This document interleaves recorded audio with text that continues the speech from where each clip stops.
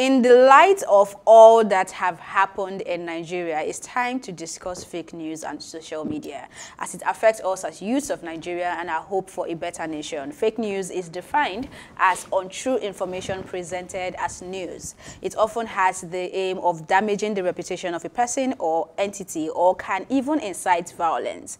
Now joining us on Tea Time to discuss fake news and how to identify them is a digital marketing practitioner and the convener of Lagos Digital Summit, Wale Adetona. Hi, Wale. Hello. Hello. Good morning, guys. Good morning, Wale. How are you doing? Oh, well, I'm fine. But can be better, but thank God. Okay, so let's talk about the situation we are in right now as a country and fake news and social media. If you're going to rate the level of impact fake news has on where we are right now, how would you rate that? Well, also, yeah, it's really been a tough year for us as a nation, going from coronavirus to NSARS to Lekki massacre, and I mean, I'm just praying we have the opportunity to have a Thanksgiving December. The level of this misinformation that has been going on social media, I mean, this is even beyond the current situation. I know there's been a lot of advocacy surrounding how people use social media and how, I mean, even individuals should be accountable and they should be sure of whatever they post on social media. However, going by recent developments, we've seen that social media has played a very vital role in fighting the menace, the police brutality in Nigeria. On the other hand, we know that there are some people out there that had also used the tool in their hand, which is social media, to pass some information that might seem to have incited violence, and also they didn't really verify what they had posted. Yeah, so coming from that, I know it's a really big issue for us to unravel as a nation.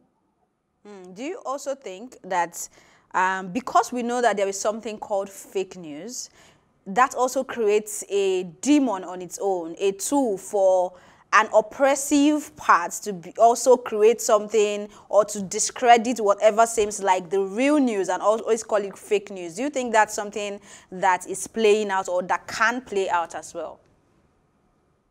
Yes, of course. Yeah, we've seen that happen. I mean, over the past couple of days, the advent of social media has played a very big role in increasing the reach of, I mean, so many types of stories.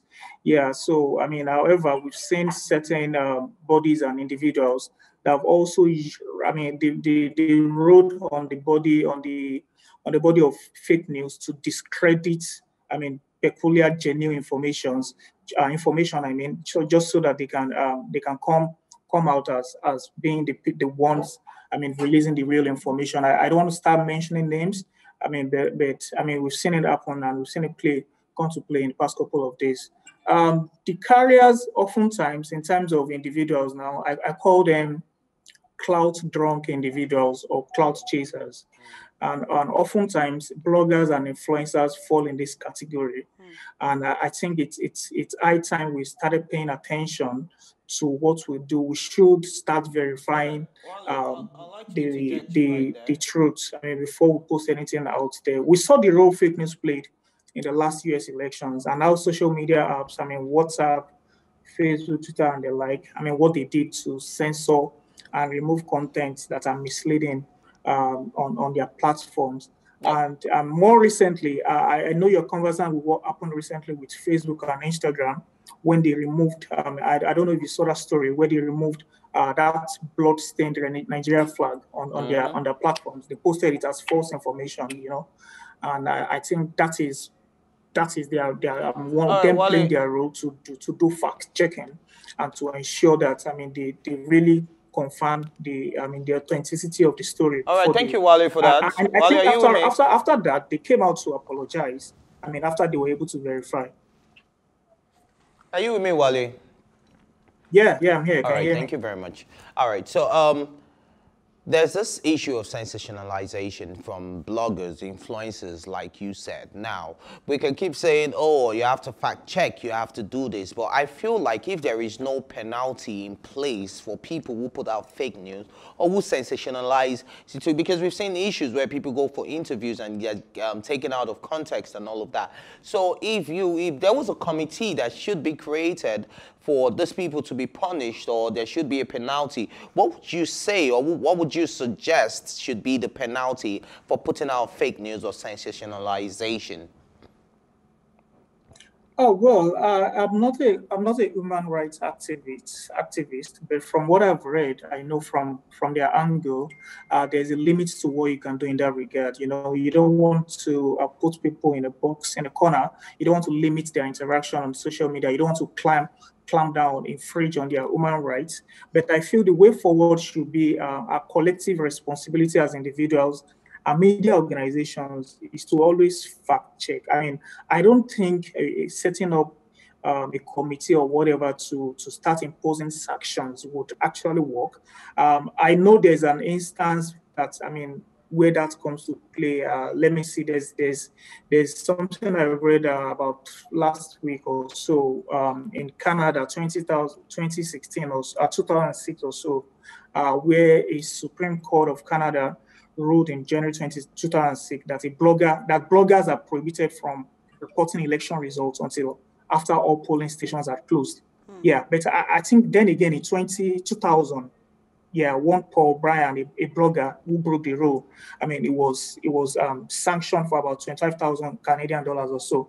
Yeah, so that is in Canada, but I really don't think I don't see that happening in All Nigeria. right, so And like I said, the onus is on us as individuals and media organizations to do enough fact checking, but you're competent. check for the credibility of whatever it is you're posting, just to be sure you're not falling you're You're not falling for. conversant with the saying where there is no a law, there is no crime. For instance, we can assume that everyone will do the right thing when they go to the street and we say no police, but we have the police there for a reason, to maintain law and order, right? So when I'm just saying, I know you're not a human rights activist, but I'm saying that, don't you think that there should be a law as regards putting out fake news? Now, for instance, I'm going to talk about the NBC, who has sanctioned some television stations for some unverified information they put out during the whole pandemonium. And then we also saw what happened with the people who they said that caused chaos. What was the language they used for the list of people that they said on Twitter that promoted... Celebrities. Yeah, celebrities was promoted anarchy in the country and putting out fake information. Now, I'm saying that if stuff like that should keep going on and we don't have a sanction, don't you think that, oh, it's easier said than done and we expect everyone, the onus is on us? But some people are feeding off the sensationalization. So I'm saying that, don't you think there should be a law that applies to such people? So it's a two-way thing, yeah. So in as much as we are trying to curb fake news and we're trying to find ways to sanction people, we should also look at it from the point of view that social media has empowered people to report issues real life. Yeah. So the last NSAS protest, can be a point of reference for that. And we've seen what media organizations like yours and others have been doing in order to report, to give live reportage, undiluted journalism of what has happened. So if there was a law in place, or whatever in place to put sanction on these guys, you should then be worried how we'll be able to get undiluted journalism and get real time reports of what is happening on social media. Talking about clamping down, talking about sanctions and all of that. The NBC sanction wasn't really about fake news. I think it was about the extent at which these media organizations went to give real-time accounts And, you know, I mean, from the government point of view, I don't think that is something that really, I mean, sits well with them. So, I mean, they are doing their job really, but like I said, I really don't think, I mean, it should extend to social media. Maybe human rights activists will be in a better Okay, position to speak to let's this, but bring I you really back don't think to there should be your any field. law whatsoever. The onus should be on us as organizations and individuals. Let's bring you back to your field, Wale.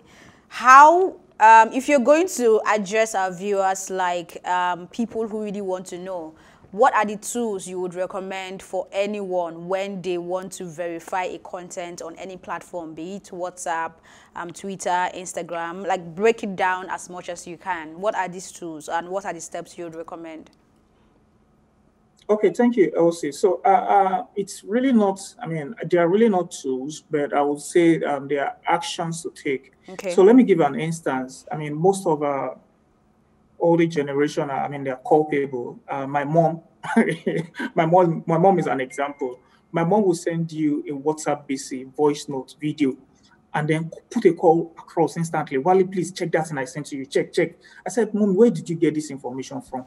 Who sent it to you? They sent it to me, Neil. You must check, you must read. So the last one she sent during this protest was that I don't know if you were able to catch that voice note. They said there's a truckload of people from the north. They are infiltrating Lagos and there's going to be chaos and all of that. Please be careful, stay indoors. And I'm like, please, who sent this thing? Do you know the person that recorded it? Were you there? She said, no, someone's forwarded to me. It's a staff of mine. And I said, okay, so why are you so sure this person is putting out the right thing? So these are the kind of things people do. They just sit down, compose messages that are able to incite whatever, share as news, and I mean, and vulnerable. I mean, people take advantage of that, and I mean, they believe them and spread to as many people as possible. So talking about actions, I think we should start asking questions. Where did you get it from? Were you there when it happened? How was it recorded and all of that? I mean, if the person is not giving you concise information, I mean, to prove that what he or she sent is real, then you should never pass it across. I mean, I've told my mom several times, no, please don't send this to me. And I'll keep telling her, were you there? How did it happen? So those are the kind of things we should be doing as individuals to play a part in ensuring, I mean, to stop, I mean, fake the dissemination and spread of fake news. Also, a little Google search will help. Yeah, so if you read, I mean, a sensational headline, I mean, and oftentimes these kind of headlines are, I mean, they appear too good to be true, sometimes too bad to be true, and you'd be like, I know, yeah, some of these media houses are, yeah, they are doing what they call clickbait. They want traffic to their website and all of that. Yeah, which is fine. I mean, at the end of the day, the outcome is income for them, but not at the expense of fake news, not at the expense of inciting what is not. So when I read headlines like that, I'm like, they started again. A simple Google search, if I can't find any credible reference, although most of these media houses they're even worse. I don't start mentioning names, but you find it very difficult to even believe what is coming out again. So that's another thing to do. So the third thing to do then is just calm down. Don't always be in a rush to post. There is no trophy for Namife's post. Hold on, take a chill pill. Let it come from about 4 or 5 credible media organizations before you can ascertain, okay, so this thing is real. Then I can start talking about it. I can start posting. So from my own point of view, I think those are the 3 things we need to do as individuals to fact check got your action points right, what we see online before disseminating. If we got your action points right, you're saying ask questions, try to use Google to verify your information. And what's the third one, please? Take a chill pill. I mean, don't always be in a rush. Don't be too fast to share the information until you verified, yeah? Yeah. Okay. All right, thank you so much, Wale. Yeah, so Wale, you're going to do tea time with us, just one story. So just listen and flow with us, right? I have my tea here also. Oh, nice. Okay, cool. So moving on to the next story for conversation, Wale will be joining us on that one. A Twitter user tweeted saying Desmond Elliott is a proof that a young person could be the president of this country and still fail us, end of quote. And in response to that tweet, Davido said, quote, the tweet is underrated. Now, if we will have to interpret this exchange ourselves without waiting for Davido to talk about it or tell us his intentions, like Ife will always like to say, it can be said that Davido absolutely agrees to the submission of the Twitter user. I'd like Wale to even comment on this one first, because what is your take on what Desmond Elliott said about the bill that should be passed? I think can you guys hear me? Yes, we can. Yeah, so in the real sense, yeah, so that is something I would say, yeah, we've said this over and over again. I mean, the person in question in particular has been a victim of many, what would I say, well, how would I call it now? So many unimaginable things. I mean, this is the same person they saw that was commissioning plastic buckets and all of that. They saw, I mean, he was saying boreholes is I mean, that is something he's done for his constituency and all of that. Borehole has become commodity. Every house, everybody in Lagos has borehole in their house. So you can't come out and be posting borehole is what you've done as constituency project. Yeah, so that was a sensational headline, another thing. But I saw the news that day, and I was trying to verify if he actually said that. There's a claim that there was a video of him making such, I mean, a statement as to, I mean, there should be I mean, they should start censoring social media and all of that. They claimed he said that on the house, I mean, in the Lagos house.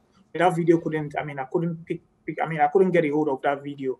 So I mean, so those are kind of the things, and because this guy has a precedence, there are so many things he said in the past that you find it very difficult to even fathom how is this thing coming from the same person. And this is the same, I mean, set of people we've been clamoring to be in, I mean, in leadership positions, and they end up, I mean, going there and still repeating the same thing these old guys are doing. So it makes you question our decisions and clamor at times, like, is this even really worth it? So it's very shameful. I mean, when guys we've put in high esteem, All right, so my question, go out there in a position of leadership. Okay, so personally, for me, I don't think this is just about Desmond Elliott or the number of young people we have in leadership position right now, because as much as we can point to a Desmond Elliott, we can also point to another young person doing well somewhere as a leader, not necessarily in the government or even in the government. I also feel like it might, no matter how good you are, when you get into that system and you're working with every other person, you're working with the system that has been created or the system that is available. Now, is the system working as it should be? That is another question entirely. So if you pick a rotten or a good orange and throw into a basket of rotten oranges, it might be very difficult for you to even identify the orange that is good when you finally go there to say you want to pick that one out again. So sometimes I don't think it's fine. I know, I agree that we need younger people. We need people with progressive thought, people that would also understand how to marry social media and digital tools and our creativity to pushing us to where we want to be as a people. But I do not expressly agree that it really has to do with age, because if you're even older and you're progressive thinking and you evolve with time as it goes, then you can actually sit down and understand why we need to find a way, for example, to have synergy when it comes to the data we have as a people, to be able to have a database. That's an example out of many things that could be done. You know, so I don't think it's just about Desmond Elliott. I know that he might have disappointed a lot of people, especially with the commissioning of I don't know if it's borehole now or treatment, water treatment, whatever it is he commissioned. I don't know what it is. And his take on the regulation of social media as well. But I don't think this is just about one person or one bad egg. All right, so for me, I would say it just takes me to the lyrics of Bob Marley, which says, emancipate yourself from mental slavery. A lot of people are still mentally enslaved. They believe that this is how it has worked, and this is the way it will work. True. The moment we begin to see that if we need to think outside the box, if it's a straight line, we can do a zigzag to still get to the same point, that is when we will begin to actually have true freedom. So it's not a Desmond Elliott, is not is not, who can I call now? Lil Baby. It's not a Lil Baby. It's just about emancipation from mental slavery. Now, a lot of us are still stereotypical in our thinking. We're still, and like you said, It is a system that has been built. Until some people are out there, until some people, the powers that may, that are still at the top, that are still calling the shots, until they're done, we can't really. But you see what I'm saying now already, is saying that we can't really see change. Yeah, but there can be a strategic move, which is why we're encouraging a lot of young people out there, create political parties, get involved in politics, create your own trend. He said that if you cannot beat them, you will join them. And I don't think the target also has to be just presidency. We need to start from different somewhere, local government chairman, councillors, to House of whatever Assembly. it is. You need to be able to create the rules as well. But very quickly, before you go, Wale, I mentioned Adamu Garba, and a conversation came to mind because you work in that space as well, digital marketing. He has a platform that he's trying to push, and he's pushing it in all the wrong ways, I think, in my own personal opinion. I don't know what he calls it. But do you think everything he's doing regarding trying to sue Jack and trying to talk down on the NSAS protest, do you think all this comes from a place of his own personal belief, or just because he wants to promote his own platform that looks like Twitter? Yeah, so I think it's coming from a place of selfish interest. I mean, so he has ulterior motives, and from the very first day, I saw some of his actions online as regards the NSAS protest and him trying to sue Jack.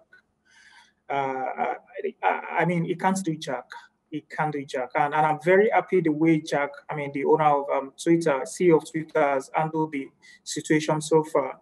I mean, Jack not even paying him any attention shows, attest to the fact that this guy is really out there just to sell his own selfish interest. He's not really about the cause. So and at the end of the day, I saw the platform he's trying to promote and all of that. I really don't think that that will go anyway. It's not something that would even stand as a competition to what we have currently. In as much as you have a platform to promote, like you rightly said, that's one of the many wrong ways to push or to promote a platform. You can't try to kill the show of someone's platform or someone's business and try to take advantage of that to promote yours. And if you look at what is positioning, I mean, in terms of what he's fighting for, we will definitely know that, I mean, that is a lost battle from day one. So I really don't see him winning anything here. All right. Thank you so much, Wale, for doing tea with us. You're welcome. Anytime, guys. All right. Alrighty. You want to say something before we go? I think it's all been said. I think we just need to know that we are the change we want to see. All right. Thank you so much for watching Tea Time. Remember, you can catch up on this conversation and all our exclusive content on social media by subscribing to our YouTube channel, our Plus TV Africa.